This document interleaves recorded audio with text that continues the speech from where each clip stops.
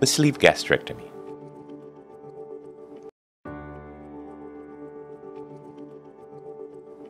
Surgery starts by placing several trocars strategically in the abdominal wall.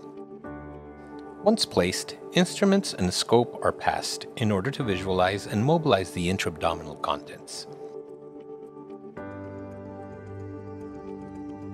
The normal flow of food passes from esophagus to stomach to the small intestine, where the food mixes with the stomach acids and digestive enzymes and absorption of nutrients takes place.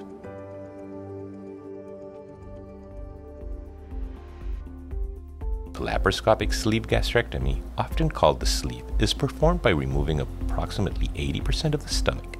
The remaining stomach is a tubular pouch that resembles a long sleeve or a banana. This procedure works by several mechanisms.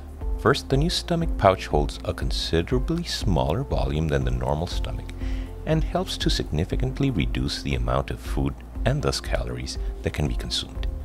The greater impact, however, seems to be the effect that the surgery has on gut hormones that impact a number of factors including hunger, satiety, and blood sugar control.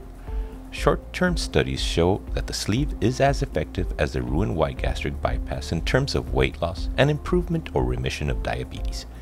There is also evidence that suggests that the sleeve, similar to the gastric bypass, is effective in improving type 2 diabetes independent of weight loss. The complication rates of the sleeve fall between those of the adjustable gastric band and the Roux-en-Y gastric bypass.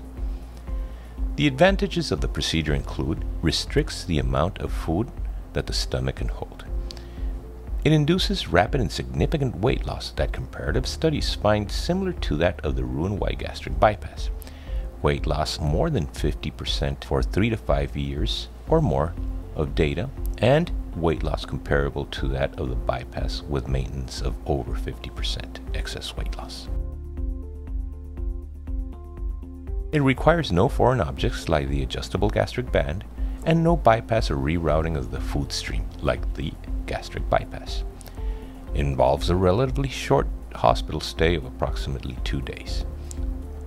Causes favorable changes in gut hormones that suppress hunger, reduce appetite, and improve satiety. The disadvantages include it is a non-reversible procedure, it has the potential for long-term vitamin deficiencies, and has a higher complication rate than the adjustable gastric band.